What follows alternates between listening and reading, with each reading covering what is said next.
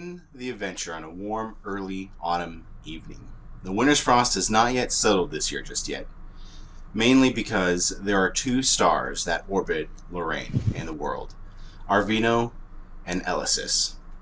Arvino is a bright blue star, and Elysis, the sister star, is a bright red-orange star.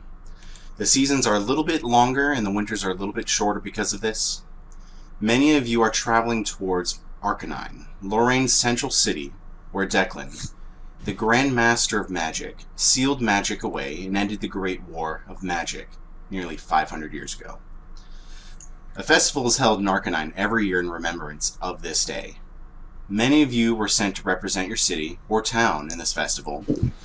As your caravans or parties get closer to Arkanine, you can smell crisp honey brew being made. Honey Brew is the local brewery in Arkanine.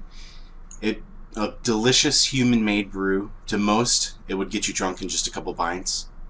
In a few, like some of our fellow adventurers here today, you could drink 30 and not get drunk. You could hear bards and bands playing in the town center from nearly a half-day's travel away. You could tell that most of the realm is here in Arkanine and in around the area, setting up camps to celebrate this year's festival. We begin today's adventure with Grigor Kulinov, who arrived nearly a day early from the town of Eden. You've traveled with two clerics who work in the temple you represent, the Temple of Pelor, the god of the sun and agriculture. Eden was only 2 towns over and only took about a week's worth of travel on horseback, and you guys traveled hard on horseback to get here. Grigor, we get a sense that you don't really like to lollygag on the roads. The Temple of Pelor was chosen to represent the Lord of Air, which is one of the 6 realms of magic on Loraeyn. This year at the festival, it's been picked for nearly a decade, and for centuries before that. Pelor's symbol of faith, as you see, your clerics and yourself are wearing symbols, necklaces, jewelry, even some bracelets. The symbol of faith is a 6-pointed star, and in the town of Eden, nearly every door has a 6-pointed star on the outside. Because of this, and because the Lord of Air is very religious on Loraeyn, the Temple of Pelor and your temple was picked to be represented for the Lord of Air at this year's festival in Arkanine. There are many gods worshipped in Elios, which is the world's name, but on Loraeyn, the most favored god is Pelor. Grigor, can you please describe yourself for all of us? Vigilant, determined, and righteous. How would you say your character looks? Very brawn, tall, muscular, and full of shining armor. Okay. So Grigor is a very polished man. Again, likes to be very vigilant, as Grigor has said. He likes to get down to business, and he believes he is very righteous. Well, Grigor, you find yourself on this early autumn evening in Arkanine's Temple of Pelor. It's very quaint compared to Eden's temple. Arkanine is not very religious, but seeing as it's a human dwelling, human city, they do have a temple though, because Pelor is the god worshipped among humans on Loraeyn. Now, it's the only sacred building in this town, so that's why you're here. You notice local breweries around are filled with drunks and sinners. Kind of disgusts you a little bit. However, you understand the times are needing for drunks and sinners because you're at a festival, but you find yourself in the temple, simply because that's where you find yourself more accepted. Now, while speaking with a local cleric, a hooded figure is sitting in the furthest pew from the pedestal in that Temple Pelor. It's closest to the door, but the figure is kind of in the shadows, but in the corner. Now, this figure, you can't see much of this figure, but all you can hear from the corner is, "Pelor is a fake god, you know." What do?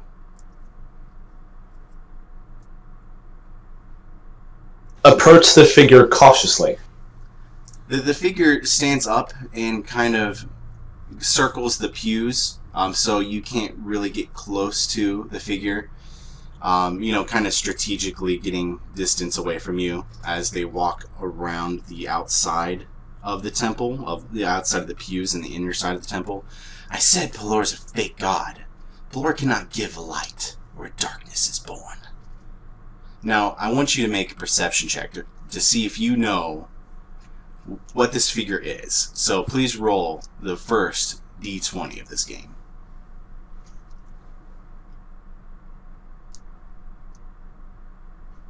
How? Do you have a dice? I thought there was dice in Forge. So there are. So here's what we'll do. I can roll a D20 for you if you'd like, or we can go ahead and walk through on how to roll. How do I roll on here? So you can go down and click, let me just check, go to your character on your screen. So you click Grigor Kolonov, and you will go ahead and click a perception down there on the character sheet. Do you see where it says perception, wisdom plus 212? Okay. Go ahead and click normal for me, like I just did. Alright, so you rolled a 5. So if everyone followed, that's how you will make rolls in-game. You are allowed to use your own dice. I understand we're all from home these days. So you're still allowed to use your favorite dice from home. If you don't have them, you can click them just like Rigor did. So you rolled a 5. Now, you can see that this figure is very, very dark-skinned. Now, not of a different race dark skin, but we're talking like it's marble purple black skin. Now, you have never seen a creature with marbled purple black skin. But what you can see is that this figure has some pendant that resembles a spider. Could you please now give us a D20 religion check?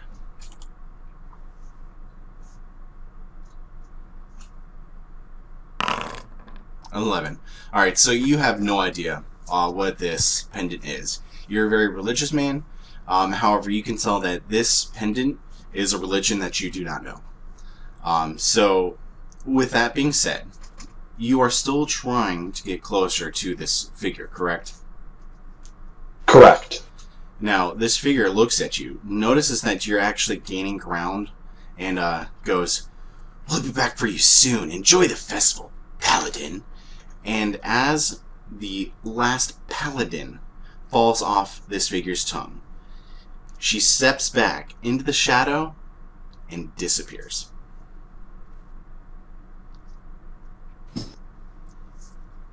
Now, you can feel free to come up and do what you want, try to investigate, try to figure out, see if anyone saw anything. At this point, you can start role-playing. If not, we can keep going. I would like to roll another perception check. I will give you another perception check.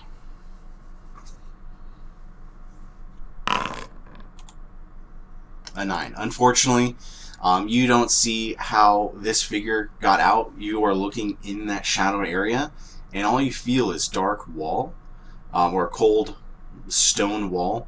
You have no idea how this figure got out. You don't know who this figure was. You do know that the voice was slightly feminine, so you can be assumptive in saying that this was some type of female. But all you saw was marbled black skin and a black purple skin and a pendant in the shape of a spider. Now, we're going to move over now from Kerbag to the local bar where most of the festivities are taking place, as well as most of the noise. The local bar owner's name is Mira. Slender woman, blonde hair, and dark green eyes, and absolutely beautiful. Most of the people in this bar are pining over Mira as she is moving between tables, trying to delegate as much as she can to her staff, pouring drinks, and overall feeding and entertaining customers. Now, in the corner of this bar is our very own hulking green orc, Kerbag. Kerbag, please describe yourself to us.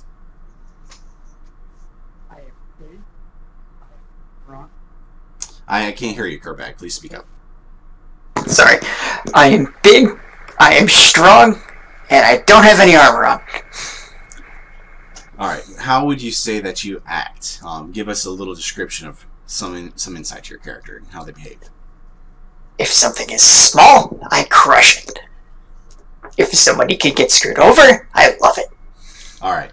So we have our little evil orc who is not so little. He hates little people. Mainly because things that we'll have to discuss in the future. Or hopefully, Jake will let us know, or Kerbag will let us know.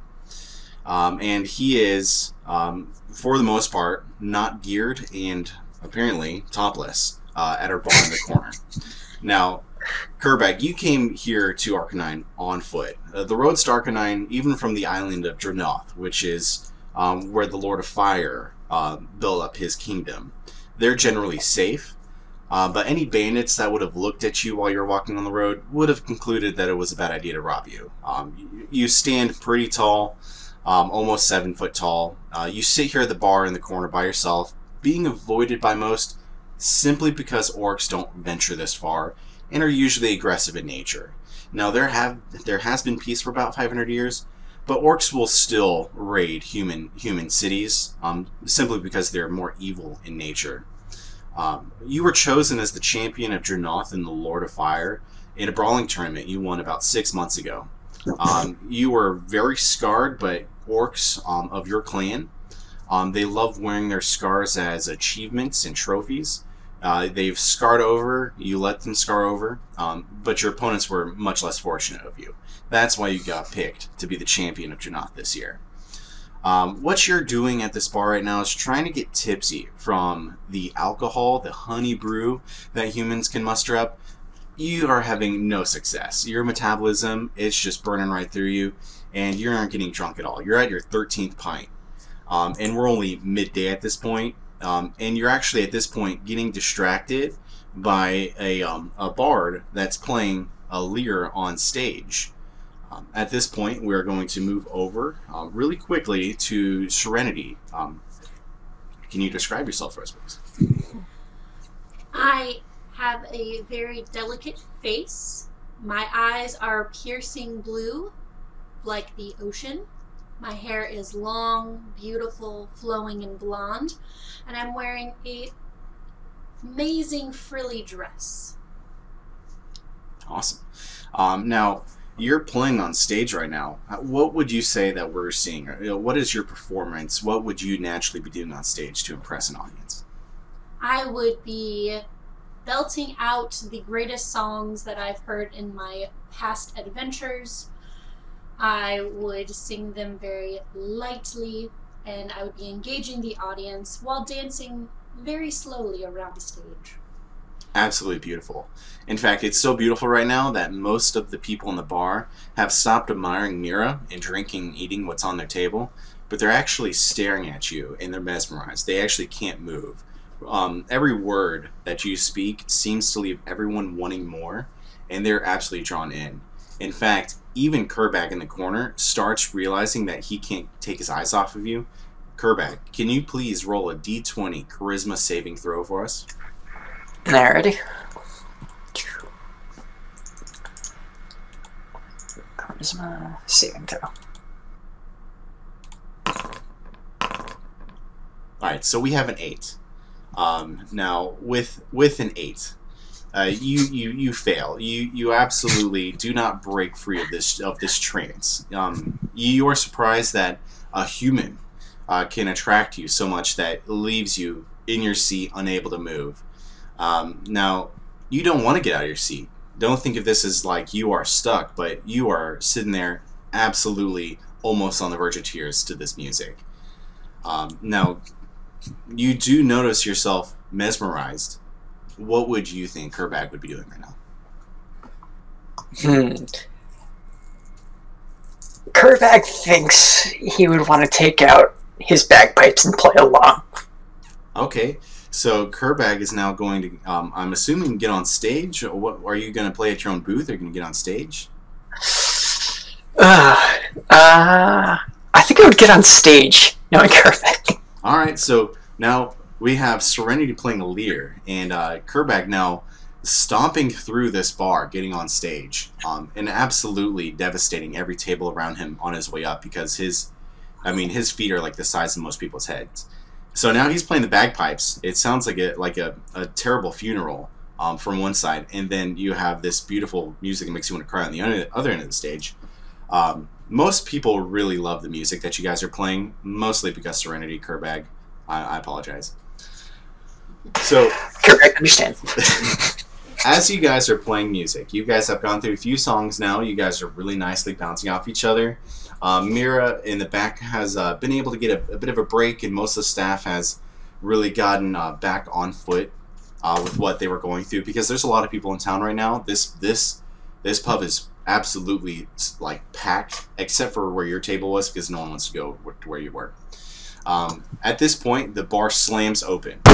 And the bar slams open, and standing in the doorway is a tall human man in full plate armor with dark brown hair going down to his back. It's about halfway down to his back. So he's got long brown hair. And he's got this full-grown brown beard. You would think of him as a dwarf, except for he's a human, which is strange. Mira, one brew for me, and one for the dwarf. Pushing past the full-plated human is nearly a 5-foot tall dwarf. Most dwarves are not this tall, but you can tell that he's not a dwarf that would stand or ground, because those dwarfs are typically smaller. He's more of a hill dwarf that would remain in the hills. They get a bit tall. He's dressed in chainmail. He's got a bow on his back and a battle axe on his side. I don't know what you're brewing here, but I'm gonna need two, lassie. Mira, she looks at them. Sheriff Dawning, I expected you to be sober tonight. No issues, I take it? No, ma'am. The drows have not even shown up yet. I doubt they'll come. They haven't even shown up in years. Good riddance. At this point, Serenity has stepped off stage. Kerbag as well. You guys are pretty much done. Most of the people are back to what they're doing. But both Serenity and Kerbag have kind of sat back down at the booth. Their kind of mutual friendship has allowed Kerbag to gain some type of friend to sit at his booth with him. Now, Kerbag, you see this dwarf, and this is the first, by the way, and this will come in play later. This is the first short person that you've seen since walking on the roads. In fact, you don't see many dwarfs or gnomes, halflings of any sort between the Lord of Fire, the island of Drunoth, and Arkanine. Now, your muscles start to tense up. Your fists ball up in rage. Your muscles are pulsing up and down. You get a flashback to your childhood. And you feel like you're on fire. Your muscles are popping. The heat in the room has gone up, and you're sweating. Your vision dims, and you can only focus on this dwarf. Serenity, you see Kerbag's reaction to this dwarf. What are you going to do? I'm going to try to calm Kerbag down. Okay. Let's go ahead and make opposing D20 checks to see what happens. So I need both Kerbag and Serenity to roll a D20. Now, I will allow Serenity to roll a D20 in front of me because she's right here. And she rolled a 16. Kerbag, go ahead and roll a standard D20, and you can just roll that in front of you. Ready? Sorry, give me one second. 7. Okay, so Serenity wins. She is able to calm you down. She's able to get you out of this dimmed, tunnel vision state of anger, and she's able to pull you over to the booth so you can actually make sense of what's going on. Now, Sheriff Dawning also notices your reaction to the dwarf. Orc's name? My name's Dawning. How about yours? Kerbag. Oh, okay, Kerbag. Well, I'm Dawning. This is my friend Thorin. He comes up from the Kingdom of Earth, Lord of Earth's kingdom. And we don't take too kindly to what you're doing right now. We're pretty accepting for a town in the human kingdom. You're going to have to get used to seeing shorter people here. Oh, know this is going to be hard. Okay. Well, we can't have you running around here. Now you can't be running around here being angry at this dwarf or other dwarves or gnomes. I mean, you're gonna run into bad news. You're here on behalf of Dranoth, I take it. Yes. You see, here it don't matter if you're green, brown, tall, short. We're all the same. Can I offer you a pint? Mira, pint for the orc. Now, Sheriff Donning puts a pint in your hand. Drink up. I'll see you in an hour at the departure. And at this point, Sheriff Donning slams this pint in your hand, just expects you to drink it, and just walks out, and Thorn follows him out.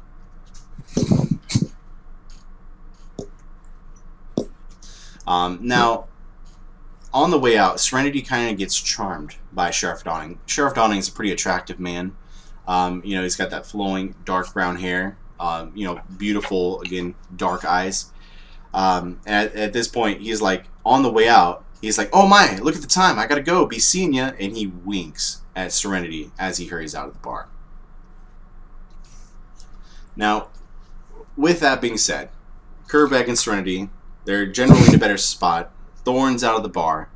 And now Kerbeck has more control of his senses, now that there's no dwarves or gnomes in the bar. We're going to move out just to the edge of Arkanine. In the woods just outside the town near an old broken down guard tower, as you guys can see on our maps. Let's go ahead and load that up for everyone to see. You'll see that now there's that broken down guard tower in the top left. At this time of day, it's gone by a few hours since the incident with Kerbeck, Serenity, and the dwarf Thorn. It's so dark and the woods are so thick that you can almost not see the broken down guard tower, and you can almost not see into the woods. There's no sunlight reaching the floor of this forest. You can pretty easily hear the commotions of town from here, but it's pretty dimmed off. Again, it's about a mile away from town at this point, maybe half a mile. On the bottom of the guard tower is a slight hill, and it's just, again, far enough where most of the residents look like ants, so you can't really make out any figures here. Now, we are going to have a figure enter in for most of us, and this will make sense in just a moment. It is a very dark-skinned, dark black-purpled woman with silvery white hair, about down to her shoulders. And she looks over at another dark marbled, black-purple skin, the same kind of elven features, silvery hair, but it's much shorter. The second, at this point, dark elf will have shorter hair, almost kind of like, you know, spiked up, short tomboy hair, if we want to say that. And she looks over, the first lady, she says, "Did you steal the cleric's relic, Zestra?" Zestra looks at Zalindra, the first dark elf, and says, "They wouldn't just hand it over, so I took a little more than just a relic." They're both very slender, and when she says that she took a little bit more than just the relic, she looks down at this beautiful ebony knife, and there's just blood dripping down it. "They're all going to die in the end anyways." Both of these drow women, dark elf women, now look over at our final adventurer, Nameless. Please describe yourself to the rest of us.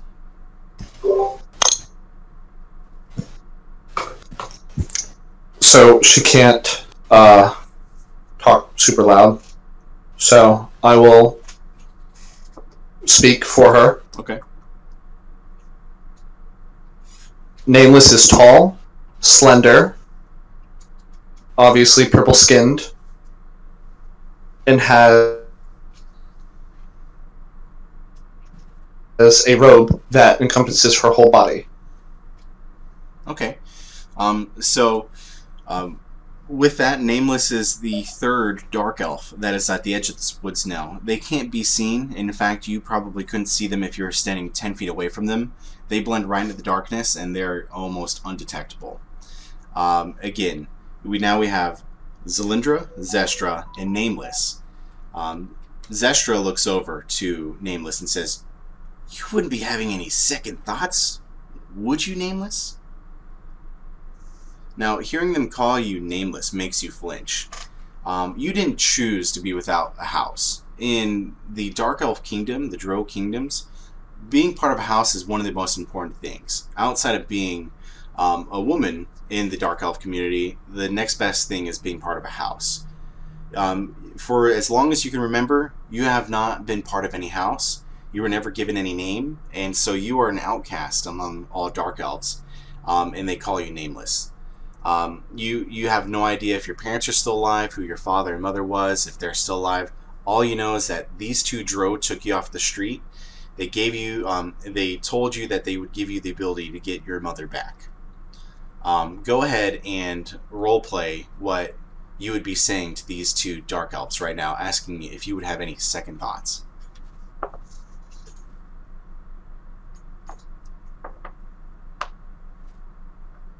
Nameless says, "Why would you think such a thing?"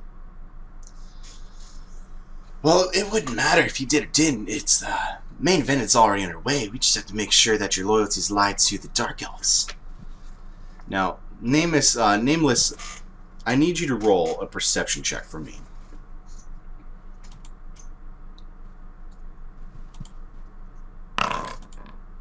Alright, so we have 24. So you see Zalindra behind Zestra snap a golden pendant in the shape of a sun. Again, it's that 6-pointed sun. You see a pendant. She snaps it in half. She throws it into a bowl filled with red liquid and several other objects. You can't make most of them out, but you can tell that there's a coral crown made of some type of material from the ocean, a necklace of wolf teeth, and a carved stone. And there's a few other objects, but before you can tell what they all are, they're all burned away. Zalindra immediately starts a fire, and it burns out in a bright heap. It's very noticeable since you're in darkness, but before the fire can really be seen, the fire dies out and all the objects are completely gone. So is the red liquid that filled this bowl. And now she looks at you. Nameless, you stay here and keep an eye out for the oaf of a sheriff. He's going to be coming now that there was a fire, but you shouldn't have a problem. And before you can react, both Zalindra and Zestra melt in the shadows and are gone. You do not see where they're going, and you have no idea what they're going to do at this point because they didn't tell you. Nearly an hour passes by, and they have not returned. And you hear a twig snap behind you. I need you to roll another perception check for me. Alright, so we have a 6. And that's a natural 1, by the way, because you had a +5. So you fail. You absolutely do not catch whatever broke this twig. And you have no idea what the sound was. You're kind of looking around, and you have no idea what's going on. After a few seconds, you realize that right in your face is Sheriff Dawning. And now that they're right in front of you, Sheriff goes and pulls out his longsword. He says, "Well, I reckon. Why are you hiding in these woods? You're far less safe here than in town, I say. Hey, say, you're a dark elf. It's been years since I've seen one of your kind. Some would say you're up to no good out here by yourself." At the last word that he mutters, because he said, "You're no good hiding out here by yourself," a rapier skewers right through his chest, right in the middle, and he is dead. Blood is now pouring out of his mouth, and you can hear the sound of his hound, because he brought a dog with him. You can hear this. It sounds like the bone snapped. And as Sheriff Dawning falls to the ground in front of you, Zalindra is holding the rapier and pushes him off, and Zestra in the back has her foot on this dog's neck and completely butchered this dog. Now, they look at you and they say, "Nameless, you disappoint us. How could a human sneak up on you that easily?" And at this point, Sheriff Dawning's body slams in the ground with a final thud, and blood is now just soaking up the grass at your feet. It's getting your boots wet at this point. "We need one last thing from you, and then we'll give you your mother. We need you to attend this ceremony, Nameless, and it's about to begin. Now, shoo along and wait for a signal." with that, they again melt into the darkness. So you have no idea where they went. Being part of the Drow community, you know that if a Drow gets into the darkness, they will not be found, especially above ground. They have the ability to be unkeenly stealthy. At this point, Sheriff Dawning's body and Hound are just dead and lifeless right in front of you, and the torches that were on their bodies are kind of scarring the ground as well. So there's some light coming from you now because there's a small fire brewing, and you can hear some guards walking up to you. Now they're about a quarter of a mile away and at the edge of the forest. It's just a normal patrol. So they're coming towards you. They can't make you out yet. At this point, the only thing that you can do is attend the ceremony or run. What do you do? Attend the ceremony. All right. So we now move forward to Declan's departure. Declan's departure, again, Declan is the Grand Wizard of Magic who sealed magic 500 years ago. And there was a building erected around his statue. Whenever Declan sealed magic, him and all of the other Lords of Magic were sealed into statues. And Declan's statue had a building encompassed around it, and there's a festival around the statue every year. Now Declan, he was not much to behold. He kind of would represent Buddha, where he had the big belly and kind of long grayish hair. But again, this statue, it's made of solid stone, and most of the features are lifeless now. It's pretty worn and torn from how long it's been, because it's been about 500 years at this point. So now all four of you are now at this ceremony, the Declan's departure. Let me go ahead and put you guys on the map real quick, so you guys can kind of get a look around. So Kerbag will go ahead and drop you by the table of fire, and we'll go ahead and put Gregor at the table of earth. Table of air.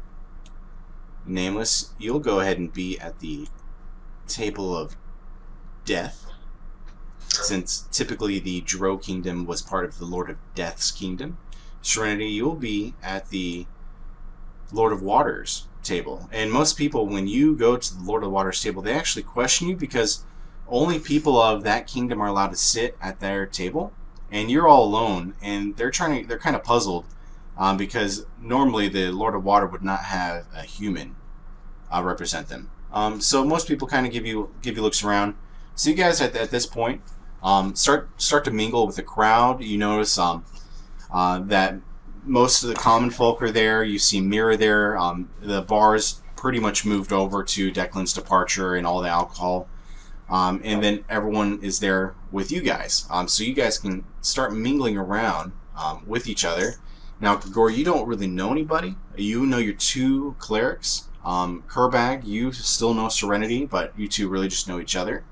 And Nameless, you are kind of sitting off at your table in the darkness, and no one can really see you yet, simply because in the shadow of that table, it's not really well lit, and you're at the end of it. So let me go ahead and pull up something real quick for us.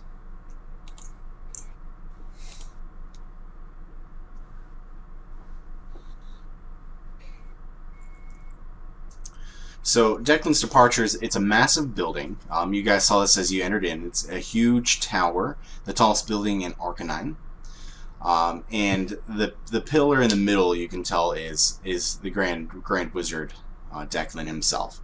As being around it, all four of you can tell that it's got power to it. As you walk around it, you feel this power within you kind of start to work its way out. Now, magic has been sealed for about 500 years, and magic has been completely gone since. There have been absolutely no one able to control magic. But you can tell that this statue is magical, and you can feel it inside of yourselves. Again, there are 6 tables in this room, as you can see. As if you guys, let me go ahead and just see if I can help you out.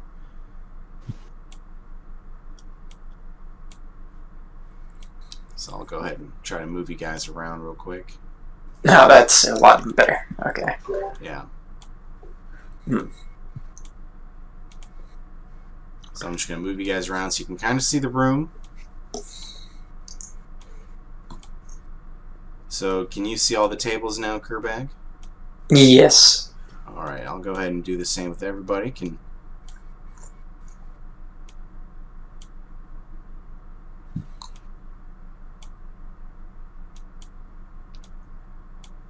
So as you guys are, of course, moving around the room, you know, people are greeting you and asking you questions about your heritage and where you guys are from. So right now, Grigor, you kind of bump into Kerbag. And Kerbag is right now with Serenity kind of having a drink, and they're really to themselves right now. So go ahead and introduce yourself. What would you do in front of a 7-foot orc? Right, let me move myself down to Serenity. Okay. I'm not able to... There we go. I'm trying to move myself down to... Yep, there we go. I got you.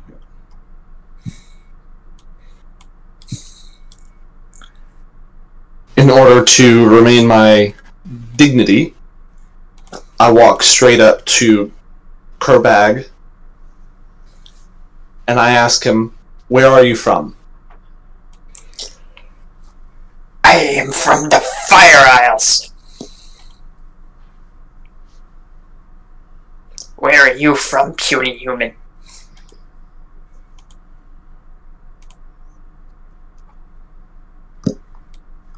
I do not respond to Kerbag, not to offend,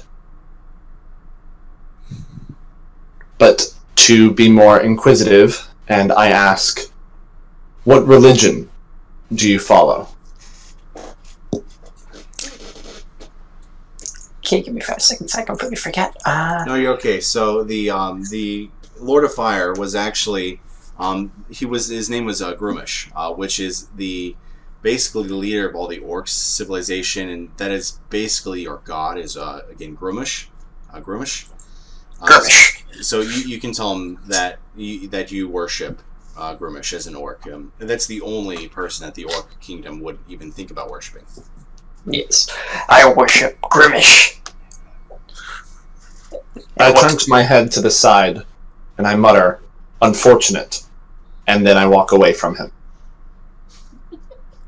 All right, so at this point, Grigor leaves Kerbag.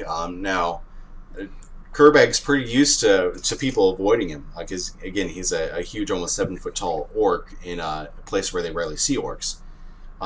Now, again, we have Serenity at the water table. We have a lot of elves at the table of life. Now, no one really pays attention to the elves. They keep to themselves. They couldn't care less about this festival, but they're there because they have to be there.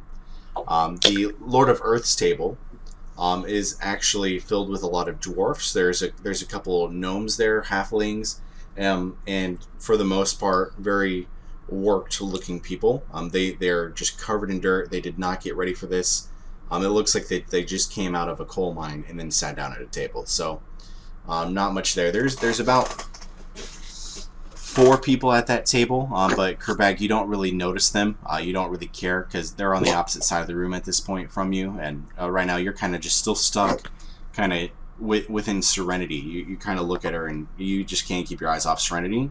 And at this point, Serenity is being avoided by most people because no one understands why she's at the table of water. Now, everyone assumes that there's no one at the Lord of Death's table. But Nameless, we know Nameless is there. She is attending the ceremony. At one point, there's some music playing on stage, and a couple entertainers are throwing around fire beams. They're kind of like juggling them like little pillars of fire. And at one point, there's so much light in the room that you can actually see into the Lord of Death's table. And everyone notices that there's a figure sitting at this table. Again, it's been almost a century since the Lord of Death has ever even attended this ceremony. Simply because the Lord of Death was the big villain in the in the War of Magic. Almost everyone immediately stops what they're doing. Even the entertainers see you, and they notice that you're there.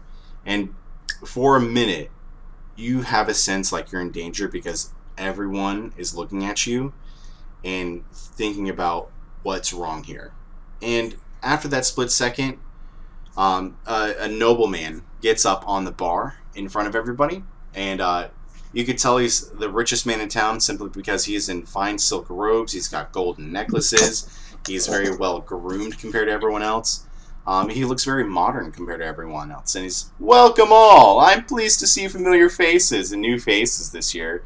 A joyous occasion is this. We are all descendants of the great Grand Wizard Declan, he who himself sealed magic and saved our world of destruction. It is he who brought peace so that you and I can live without fear of knives in our backs or teeth in our necks. Drink up and make tonight a night you will never forget." And he jumps down from the bar. You can tell he was slightly enthused, but could really care less. He had better things to do. He steps down from the bar, and he starts talking with Mira, who's at the bar handing out drinks, and is not paying attention to anybody else. And now a few faces look back at Nameless, and it's like, "Table of Death, is that a dro?" And you hear whispering between people, "Psst, psst, I've never seen one before. What's going on? They haven't attended. Is something wrong? Are we in danger?" Grigor, you get this feeling that something is wrong. Now, generally within your faith, you have a sense of like danger, so you can sense danger or that something's wrong, and you can basically sense evil. And you sense that there's evil coming from that Table of Death. The two clerics that traveled with you, they have not shown up to this temple. They have not shown up to the departure. For some reason, you've been all alone. Again, they're the only two people that you knew. So your clerics are late. You don't know what's going on. You know that they should either be in the temple or they should be in the room behind your temple, behind your table, since there's quarters there for the people to sleep, have private parties in, mingle with themselves. You can tell that the table of life with all the elves, they left the room and they went into their own private little gathering because they could not care less about anybody else. But for you, you're all alone and you're worried that now your clerics still have not shown up and it's been hours. What do you do?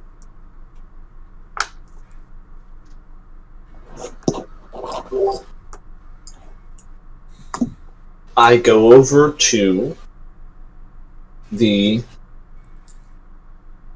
table where Nameless is at. Of course, not too close, as to be cautious. And inquisitively, I roll a perception check. All right. Go ahead and give us a perception check.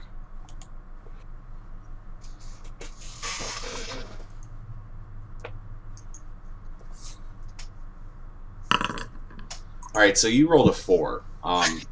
You don't notice much, but what you do notice is that this is not the same figure that you saw before. It's completely different. Nameless has completely different clothing. The figure that you saw was in dark leather and had a leather hood over her face, and you saw strands of white hair. However, Nameless is much different. It looks like she's in a very dark robe. And is completely concealed, but does not have the same hair color. It's a little bit more white compared to the other one was a little bit more silverish. But one thing that you do notice is that the door behind your table is actually unlocked, and it's slightly open.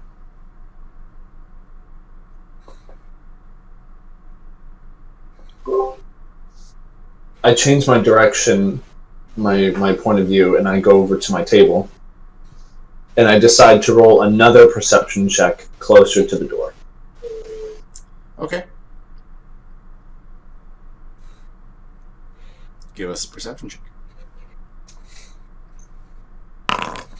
Alright, so you rolled a 19. So you notice at your door, the lock appears to be broken. At this point, it looks like whoever's working it, and these are very primitive locks. They have a couple different keyholes on them, so you have to have multiple keys in order to unlock them. It looks like whoever worked this lock just decided to break it instead of being able to pick it. But you do notice that there is darkness in the room, so whoever went into that room unlit the torches. You see the door's unlocked, but that's what you see, so yeah, go ahead and what do you do? I proceed to go through the door. Okay, so you grab the torch that is currently on the table of the air, and you open up the door, and as you open up the door, you see body parts all over the room. You see arms on one side of the room. You see legs on the other. There's blood everywhere, up and down the walls, the upholstery. You see entails everywhere on the floor, and it looks like there's been a slaughter. What you can tell is that some of the shreds of clothing around these bodies that are completely mangled everywhere, they're white robes with golden wrappings, and you would notice that these are the same clothes that your clerics came down to Arkanine with.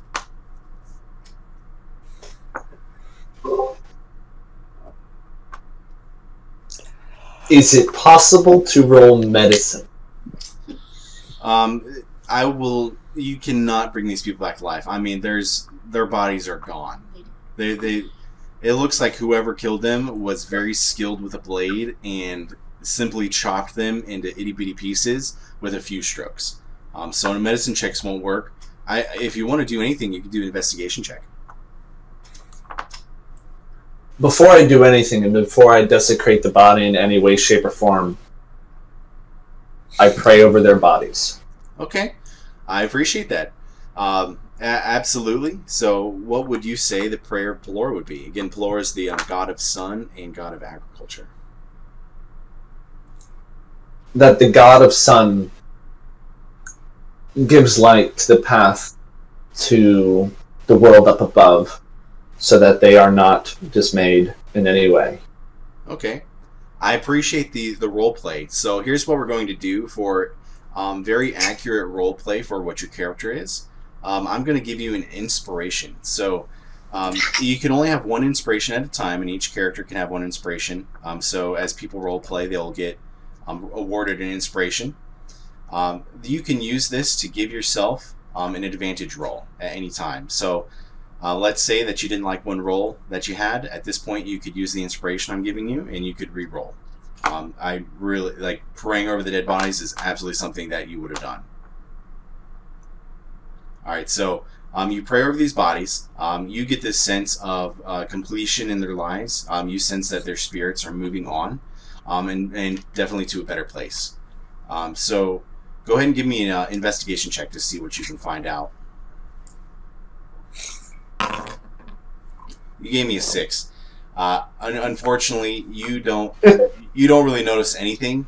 You don't notice anything missing. You don't notice any kind of specific marks on the body. You just kind of look at the wounds and you think it was a sword, but you can't tell if it was like a rapier, a short sword, a dagger. You can't really tell anything. All you can really tell is that they were brutally murdered, and that there's absolutely no way for them to come back. Now, in the common room, everyone is suddenly quiet behind you. Everyone else in the common room starts to hear a faint crack, like something is kind of giving, and it slowly starts growing. The crack all of a sudden starts turning into some dust falling from the ceiling. Everyone in the main room right now, and Grigor, right now you're not in the main room this second. Everyone in the main room looks up and sees this pillar. There's a crack in the top of it, and it's starting to move down. Small chunks of this stone is plummeting to the floor, and the statue's fairly big. It's about 30 feet tall, and you can tell whenever it was made, it was carved to be that way. Not that any kind of humans were 30 feet tall in the past, but you can tell that this was kind of a memorabilia statue made around the statue of the Declan. So you notice that this pillar, this statue, is breaking, and so is the remaining part of the roof around all the tables, and the walls start to crack too. So everything is generally breaking, and now wood and stone is falling to the floor, and it's smashing down. Chunks of boulders are smashing down. Right next to Kerbag, a large piece of stone slams into a woman, completely destroys her. You don't even hear anything. You hear a slight squeak, and then it sounds like someone stepped in like a bowl of grapes. She wasn't able to make it, anything out of it. The general consensus of the room now is running. So everyone, let's go ahead and roll d20s for me, and I'll explain in just a moment.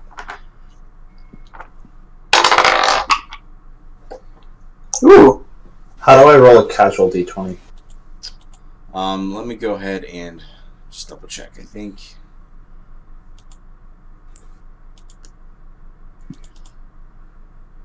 So go ahead and just pick a stat that you have +0 in. And for the time being, just roll that. So you notice on your Gore, like your Arcana is a 0. So just roll that for the time being. Kerbeck has no weaknesses.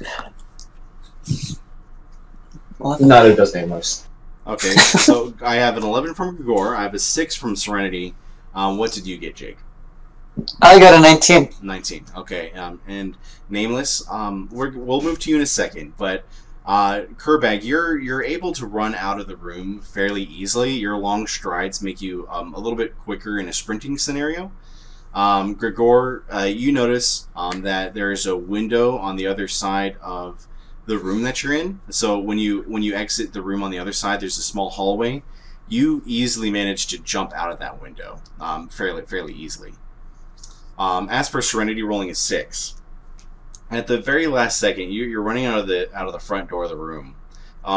You don't notice a piece of the pillar falling towards you. You manage to mostly get out of the way. Part of this pillar does scrape your arm, and you take about D2's worth of damage. So we'll calculate that later. It may not make a difference, but because you didn't have time to react, you accidentally push a civilian, a woman with a child, underneath this pillar, and the pillar smashes on top of them and kills them. No. You're able to get out of the room. Again, the side of your shoulder is scraped from the pillar barely grazing you. Kerbag's out of the room, and so is Gregor. You guys have all made it out safely. Thorn's out as well. Oh, God dang it! What's going on? And at this point, we're going to move over to Nameless. Now, Nameless, you take this as the signal that Zastra and Zlindra were giving you. You see a majority of the villagers are now out of the room. You were generally staying at your table while everyone was running. Go ahead and you make an investigation check for me. Alright, 14. That is actually just enough. So, you see behind a rug hanging on the wall in the back, there's a secret door with a handle. And this is the door behind the bar. You can see it's kind of open because it looks like Mira and the noble and anyone by the bar made it out of this. You easily make it out of the room by going through the secret door behind the rug. Now, as you're going out of this door, you get stopped. Suddenly you get kind of cross-lined, like an arm comes across your chest, and you drop to the ground. No one really sees this happen, but all you hear is, "We didn't think you'd make it out of there. No bother. The villagers will have your neck within an hour." And you notice at the last second, what you realize is Zlindra and Zestra are right above you, and Zestra takes out her rapier, and with the palm of the rapier, slams you in the top of the head, and you're unconscious. At that point, we're going to take a 5-minute break. All right.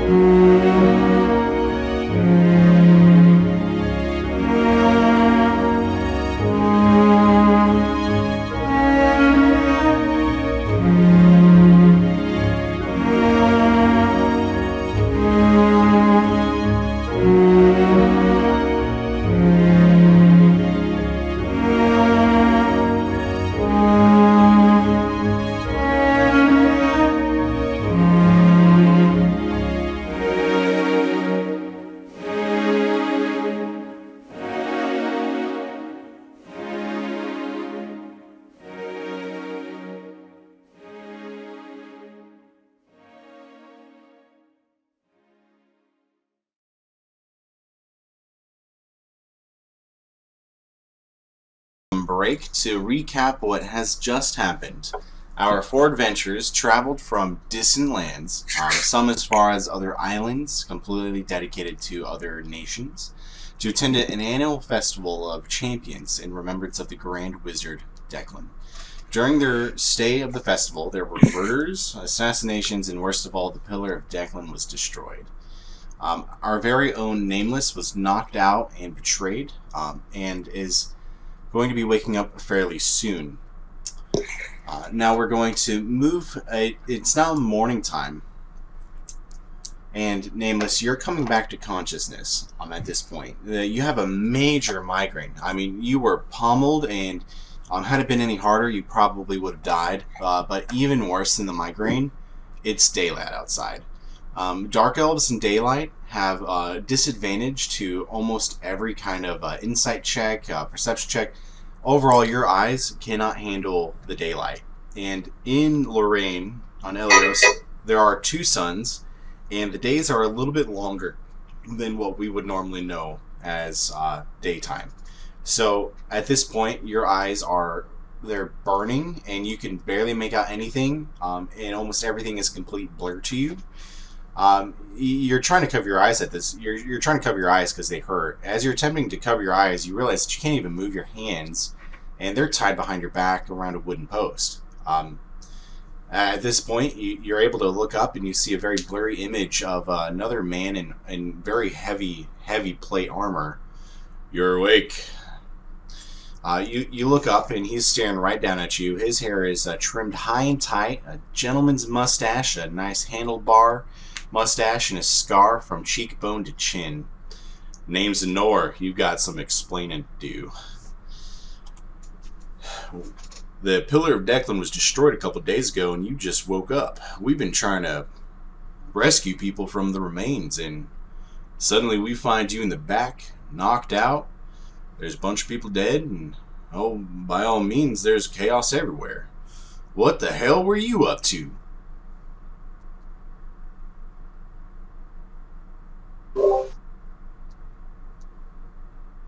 I said, and what the hell were you up to? I want to roll a investigation roll, please. All right. I will. Does it have to be at disadvantage? I mean, it depends on what are you trying to investigate. How many other people are there besides him? Okay, we'll do perception with disadvantage. So when you're rolling your check, you'll see that there's a disadvantage box. All right, so you have a 10, so you can generally make out the room. You notice that at this point, he's by himself.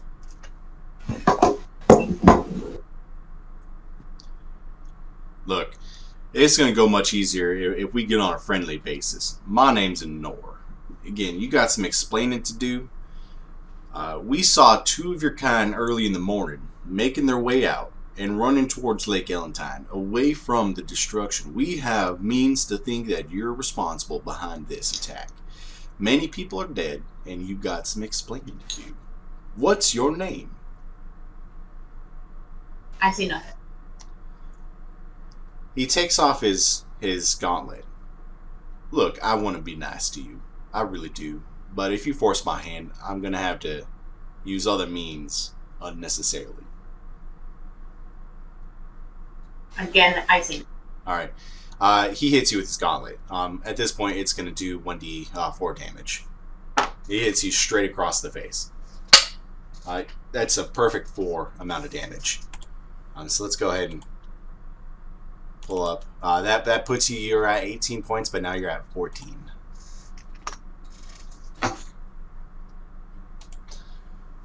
Look, we could do this the easy way or the hard way. I don't want to have to keep going. I'm just trying to figure out what happened, who was behind this, and what did they want. Can I get your name? I don't have one. What do you mean you don't have a name? You're a dark elf. You guys have 30 names. It's not something you would understand. Alright, humor me. What's a nickname people would call you? Nothing. Alright, okay, nothing. Who were you two friends, and why were they running? I don't know what you're talking about.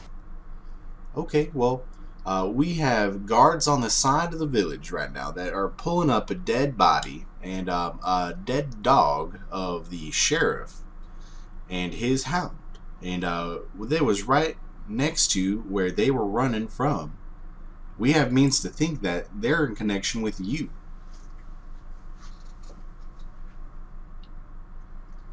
So can you just give me a little bit so I can make sure the mob outside the front door don't kill you? I want to roll a persuasion roll, please. A what roll? Intimidation? Persuasion. Persuasion. Sure, go ahead. Well, what do you want to persuade? Oh, I want him to believe in my Mark. That you. Yeah. How do you want the roll? You just roll a persuasion right in the chat box. All right, you got a natural 20. What are you persuading him because he fucking believes it?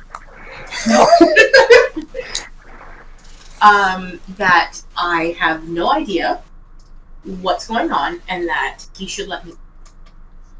All right, I understand you don't know what's going on. Maybe they betrayed you because why were you knocked out? No one at the party or festival even encountered you, so no one knows why you were knocked out. I can believe you there, but I'm not going to let you go because I still got some questions. So by all means, I'm going to stop hurting you, but if you got more information, I would like to hear it. So do you know who those two people were? I don't know anything. Okay. Do you know what their goal was? Or that either. You got to know something. Why did they drag you along? The Underdark is about a month's travel away. It was a hate crime. It was a hate crime. How do they hate on their own kind? Wouldn't understand. Not a dark elf.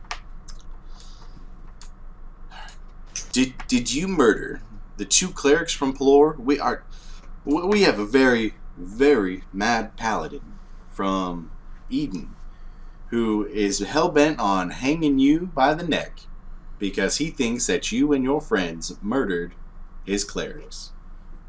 Did you murder it? I didn't do anything. Sounds like that's his own problem.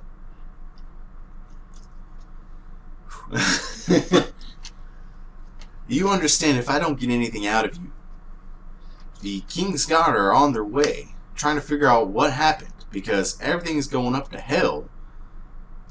And if they get here and I can't vouch for you, they're going to kill you. They're going to tie you to the back of their horse and they're going to drag you till you die. Sounds like fun to me. Alright. Well, then I guess that's going to be a day. You enjoy yourself in there. Let me just go ahead and make sure these knots are real tight on those wrists. And he ties these things up so hard that you are burning. Like, they gave you the meanest Indian rug burn on your forearms than you've ever had. And up on top of that, he decides to take the blinds off the window, and now the sun is directly in your eyes. He is so pissed off at you. You now have disadvantage on all kinds of persuasion checks, and you're burning. You're physically burning. I'm going to make it to, at this point, because the suns are the way they are. If you don't find cover within a couple hours, it will start to do damage to you because the sun is directly in your eyes, and you have no means to cover your eyes. It says, if you have any other information, names of who those people were, what their goal is, what their goal was, what they did, where they went to, just tell me so I can help you. If you don't help me and yourself, you'll probably die.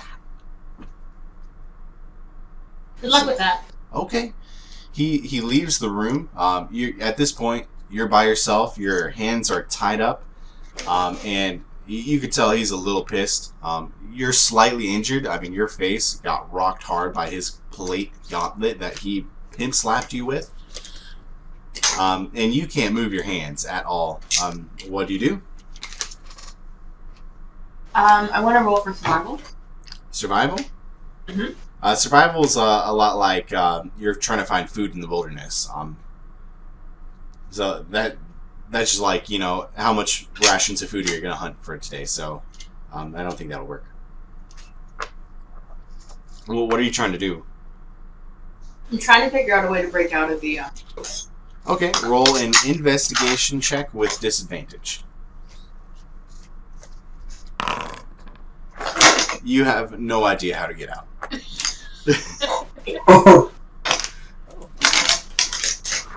Another nat one, my favorite.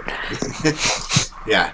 You look around. You try to feel your hands, and like you can't move your hands an inch. At this point, he wrapped those so tight that you're losing sensation in your hands. You start getting that numb feeling because he timed so tight. He's been gone for about an hour, and the way the world works is that right now the blue sun sets first and the red sun follows after. The blue sun is a little bit easier on your eyes, but the red sun is much worse, and the blue sun is about to start cresting, which means the red sun is about to follow right behind it, and that means in about an hour you're going to be in some serious pain.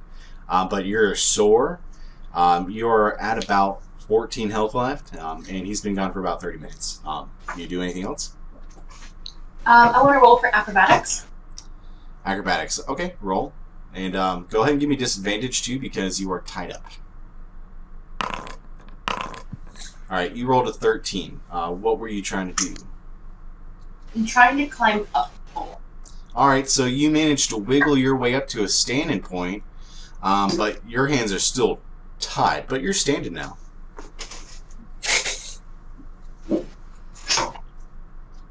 About 10 minutes go by, so it's been about 45 minutes now.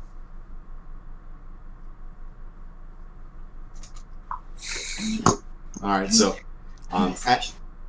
Hey. Oh, go ahead. I'm going to roll investigation. Okay, disadvantage again because there's sun bright in your eyes. Disadvantage, okay. So around the room you notice that there's a couple jail cells. Right now with that you're able to kind of squint your eyes and make out that there's a keychain and a wooden chest. Now it's very out of reach. It's about 12 feet away from you. So even if you kick, you're not going to be able to get the keys. But you do notice that the door's lock is a very medieval lock. It's kind of just like a latch. So if you lift it up, you'll be able to get in. So there's nothing stopping you if you can get free to get out. And you see that there is some general chests right next to the desk, right underneath the keys. So there's a keys chest and then a desk right next to it. You notice that almost all of your personal belongings, except for your clothes, are in there. Obviously what you're wearing is still on you, but your daggers are in there, books are in there. So that's basically what you see in this room. There's about 3 open windows. It's kind of a small, maybe 30 by 20 feet building, but there's about 3 windows and they're all in the front and they're all open, shining in your face. So after careful looking around the room, it's been about an hour and you can hear faint like hoofbeats in the distance. There is like maybe 10 to 12 horses in the distance and you can tell that they're getting closer. So what do you do? Arcana? Arcana? Mm-hmm. What kind of I mean, that's like a knowledge of magic, so what are you trying to look up? I don't know. It's just like... Just... like the Force. I know. Alright, you can roll an Arcana check. You can roll it in normal. What does performance do? Performance is like bard stuff, like how well that you acted out something. Like, think of charades. Mm. Well, she wants to know, what would sleight of hand do right here? Sleight of hand, let's say you roll a high enough roll, you might be able to wiggle out of the bonds. But you're going to be at a disadvantage, and it's going to be a near impossible roll. You basically have to roll almost like 2 nat 20s because you're in a tight spot. So you roll sleight of hand for me. And do it disadvantage. I want to roll an investigation to see if there's anything on me that would help me break this. So with the previous investigation check, I'm going to allow you to know all that too. There's nothing on you. You are robe, belt, pants, and hood. Okay. Then can I roll an investigation check to see if there's a splinter in the wood that I could maybe cut the ropes off? Yeah, sure. So you notice with previous investigation roll that it's a fairly smoothed out wooden beam. You could tell that if you manage to, like sit down and stand up, like you would know after a while you would break your bonds because the wood is splintered. But it's not to the point where there's an easy splinter to just cut the bonds. The sheriff would know better because he does this all the time. But if you had time, then you would certainly be able to break him. I'm going to roll sleight of hand. Okay. Go ahead and give that to me with a disadvantage. Alright, so we got a 13. So you are able to wiggle your arms, but you have some reach, but you can't pull your wrist up enough to grab the loops of the knot.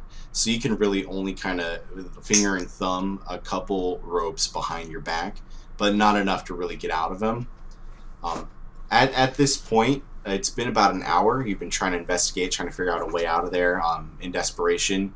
The door slams open, and there's a new figure there. Right behind him is the previous guard that you're speaking with, Mr. Knorr. He says, Lieutenant Briggs, you made good time. Right here is our, this is our dark elf that we've been investigating. No, you're lucky. We were lively collecting taxes when your rider came through. The town's a mess. What in blazes happened to Knorr? Look, Donnie's been killed. I don't know what to tell you. What in the light blazes? Donnie's been killed? And at this point, he looks at you, and there's a fire in his eyes. You see about 12 to 15 knights behind him. You did notice that there's about a dozen horses, but there's several knights and there's squires behind them too. They're all fully plated, very polished suits of armor, gold trimmed and feathered. Human, like gold trimmed and feathered, of course. They're all humans for the most part. Most are human males. There's a one female within the bunch, and unfortunately the human kingdom at this point, the Knights Guard are generally males. Now, you don't have a sense that you're in danger of dying, but you might get bruised a little bit. What do we have here? We got a drow above ground, do we? Yes, sir. She doesn't know much, but we expect that she may have been part of it. She hasn't really been talking that much. Loth made her move this year and destroyed the Pillar of Peace. Magic, once again, will roam this land. At that point, you realize what he said was Loth made her move. You would know Loth as like basically the spider goddess, the goddess of the drow people. You would know that her pendant is a spider. And you know that your two colleagues that you walked down from the Underdark with, Zylindra and Zestra, were both priestesses of Loth. So as much as you know that they work for Loth, and you know that these guards have now said that Loth made their move and destroyed the pillar. So Lieutenant Briggs looks at you. You! And he walks to you and picks you up by your shirt and lifts you up to the top of the pillar. And your straps pull up with you, and you get splintered from how hard he drags you up this pillar. Why shouldn't we just kill you now? Sir, we could use her. If magic is back, we need all the help we can get. I think she wasn't part of it, but I think she was connected to it. You didn't hear me right. You remember the old stories, right? We must pray to Pelor that the god of magic must remain dormant. She can help us, I promise you. At this point, Lieutenant Briggs, he's also got a handlebar mustache. They strangely look like they're like siblings, and he is just stroking that mustache with one hand and holding you up by your shirt with the other. Are you sure she wasn't behind it? Sir, I can be certain, but why would they leave behind one of their own to be found? I can put her to work. We have plenty of jobs to do, but it's going to be hard because she is not talking. Lieutenant Briggs drops you. Nameless.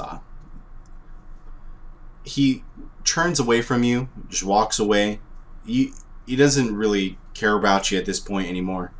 He pays attention to Anor, the original guard. My men are yours for the week. Now, Sheriff Anor, I'll be in the tavern if you need me. Find a suitable party to take care of this Nameless and try to figure out what she knows. Whatever you need, my men are yours, and see to it that if she tries to run, kill her. And Lieutenant Briggs now walks out of the jail and motions a few knights to post at the door. So now there's Anor and 2 knights. One female knight that we mentioned, she appears to be more high ranked because she's not wearing a helmet, and she does have a few badges on her. So you can tell that she's higher ranked, but obviously not as high ranked as Lieutenant Briggs because she took his orders. I do apologize about his rude behavior, but that settles it. We'll put you to work. I don't quite trust you yet, but I think I can find a few champions from the bar to maybe help you out and see if we can put you to work, see if we can start trusting you. You said you didn't know anything at all you could tell me right now. I say nothing. You only make this much harder for yourself. Now, you got to think about the situation. You came here with these 2 drow women who knocked you out, potentially framed you for the sheriff's murder, the 2 clerics' murder. You said you don't know anything about it. I believe you. But you have to understand that if I let you out of here, there's a good chance that one of the citizens are going to try to kill you, unless I know for sure what's going on. So the more you tell me, the better it's going to be for you. You can let them try to kill me. It doesn't work. All right. I want you to know that these men work the fields, very muscular. They can handle themselves. And we got guards posted around everywhere. I will go ahead and try to see if I can get some party members for you, per se, to put you to work and try to get some more out of you. Okay? So I'll be right back, and don't think about leaving. These 2 knights are on orders to kill you, and they can kill you. And at this point, Sheriff Anor, he walks out and leaves you. He goes to the tavern where we now have our other adventurers who are inside the tavern. Grigor is sadly drinking at the bar by himself. You have Thorin, Kerbag, and Serenity all sitting in back booth by themselves, but generally those are the only 4 people in the bar, plus Lieutenant Briggs, who is flirting with Mira. Now, Anor walks into the bar and sits right by Lieutenant Briggs. Doesn't really do much, but he kind of motions for Grigor to come over to him.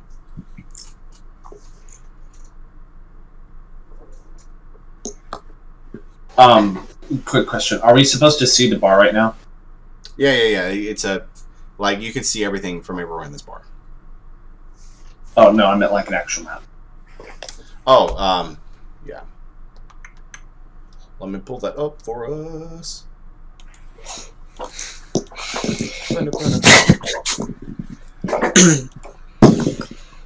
Can Kerbag be playing a funeral song? Yeah, you could be doing what you want. On his bagpipes. Oh boy. 1 second. I know I have this somewhere. Oh, it's because I'm the wrong one.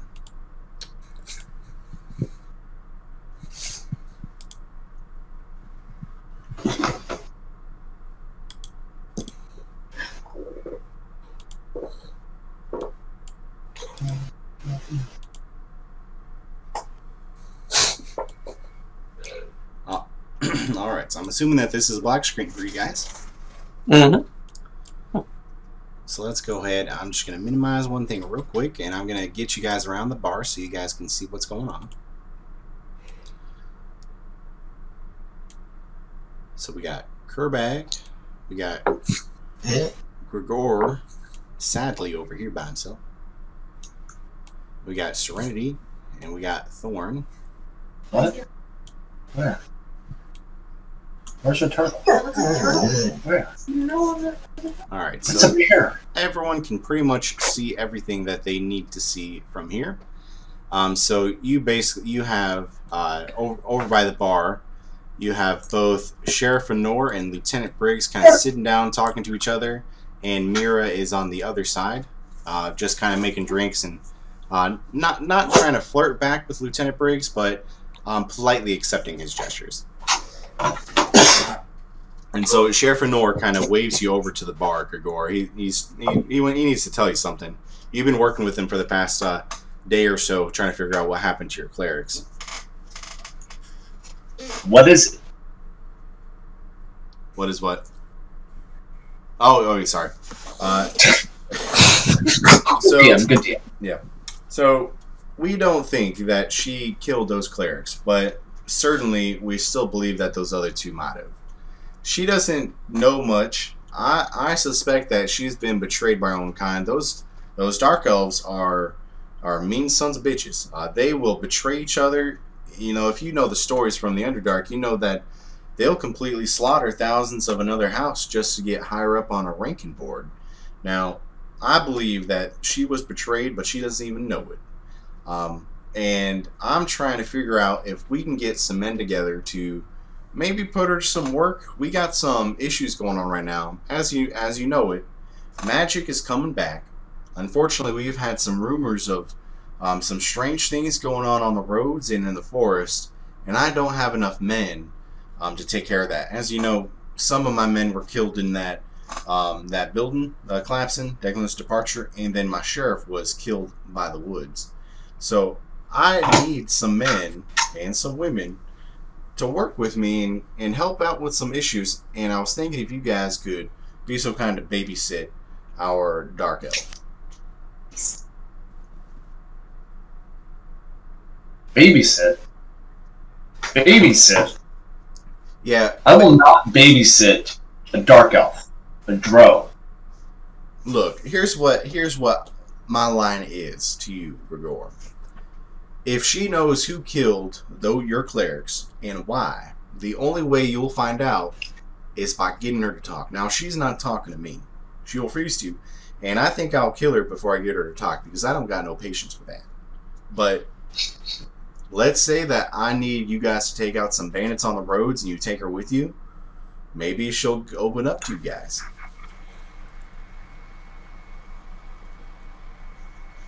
Why would I bring somebody with us that is not only a potential criminal?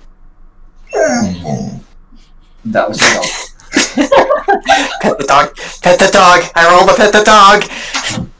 Look, I understand your predicament. I can't keep her tied up in that jail because I, again, don't have men to man the jail. I'm going to have the King's Guard for about a week or so, but when they're gone, there's no way I can keep an eye on her while trying to post every man on every single road, patrol the forests, and keep civility in the settlement. So I need someone to either get rid of her or for her to maybe open up and become an ally, because we need more allies.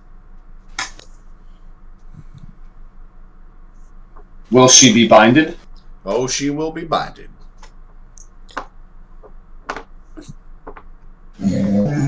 Well, at first she will be binded like a hog, and we'll use her as needed. Alright, so if I understand it, you got a horse. We can give you a horse to bind her to, and one that will not ride to her command. So you can hog tie her to this horse. And then I need you guys to clear out some bandits that have been killing a couple merchants. There's some rumors that they're hunting magical artifacts. Now that random items in the world are becoming magical again, you don't know if Tom or Sally walking down the road have a magical item or not. So they're killing all kinds of travelers, and I need someone to take care of those bandits for me. You like that response? Oh my ducks. Does Kerrbag overhear this conversation in Serenity? It's plenty loud, yeah. I mean, you guys are the only people in the bar plus those two, so you can hear every single word. Okay, so I would like Kerrbag to go over there and make a proposal. Alright. Alright. Boop, boop. So he walks up to the dwarf, and he's kind of angry, because it's a dwarf. So he says two things to the dwarf, or one thing to the dwarf. I'll accept your offer, on one condition. And what is your condition? I get to kick you. If you kick me, I'll put an arrow between your eyes. Oh. Okay, didn't think this through. Gregor looks at Kerrbag and exclaims, I'll let you kick the elf. Sorry, it looks like those lights haven't been Okay, you will stop. I like it. Kerrbag looks at the paladin and says, "Deal." Great. Alright, so let me get this straight. We're gonna hog tie her, and then big old Greenie here is going to kick the elf. I don't mind that. If she's giving you issues, rough her up a bit. She ain't talking. Oh, and yeah, just go ahead. So Serenity would like to interject, walking over to the group. Serenity would then say, "Guys, we've all been dealing with some really bad things lately. I think that we should all try to get along for the greater good, and maybe not just kick the person who's going to give us information eventually. Hopefully, I'm going to come along to keep you guys sane and to not kick everybody." All of a sudden, Gregor turns to Serenity and says, by the sun, you shall be our peacekeeper. Alright, so Honor kind of looks over. Again, there's Thorin, the dwarf that was with you guys, representing the Lord of Earth. It sounds like that we got the four of you together in a party, per se, who can take this Dark Elf, kill those bandits, and then try to get information out of the Dark Elf for me. Is that what I'm hearing? Only if need be. Only if need be. Now I can keep her if I can keep her in there, but if she doesn't give me information, I'll kill her. And Lieutenant Briggs is over there. He's getting drunk out of his mind. I'll kill her. I'll say she did too much. Look at everything. This town's a mess. I'll kill her if she doesn't give me anything within a week. Gregor draws his weapon not aggressively to make everybody worry. Gregor takes his blade and points it towards the nearest window that has light coming through it. All right. Basically the sun. And says, we shall find these bandits. We shall find these artifacts. And we shall put the evil at rest. After he says that, Kerrbag asks the small dwarf, "Are there any gnomes with these bandits?" Look, if you have to, this is Nora speaking, if you have to kick a gnome, and that would be our local potions keeper, I am going to warn you that he is much beyond your capacity. He will kill you. And that is with a snap of his fingers, because he can just explode you, okay? I would recommend you not do that. But I was talking about the bandit party. Oh, yeah, okay, my bad. Alright, rewind. Racist motherfucker. What I'm imploring you to do is kill the bandits. So if there's a gnome or a dwarf in there, by all means, you can kill them too. I do not discriminate when it comes to bandits. I must kill them. Kirkback agrees to this, but he gets to loot the corpses. By all means, I will give you guys some coin for reward. That will get you guys some nice, whatever you want in town, whether you want to go get upgrades for your gear, if you want to go shop around with our local potions merchant. I hear that he's been coming across some magical items. I can give you some gold that might help you in purchasing some of these magical items. But you can keep all the loot. I just want those bandits gone within a week. Gregor looks at Kerbag after he says that he will loot these corpses and exclaims, "You will not loot these corpses, at least until their bodies and their souls have been lifted." Kerbag looks at Gregor. I'll arm wrestle you for it. Alright, if you guys are going to arm wrestle, then I need opposing d20s. With your strength modifier. Alright, I'm at the roll here then. How do I bet? Ability check? So if you click your name like Gregor and then click your strength, well, no, that's not it. If you click the word strength, you should be able to do ability check and then just roll normal. Fuck. Kerbag wins that arm wrestle. By a hair. 2 out of 3. No, I won fair and square.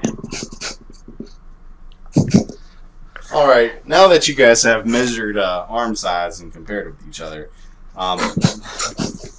so again, the parameters are this. You guys get these bandits off my roads within a week. You can keep all of the loot that you find from him, and I'll throw in some gold on the side. That should be enough for you guys to shop at the local townskeepers and shops and get yourself a nice reward. You guys take the Dark Elf with you, and we call it even.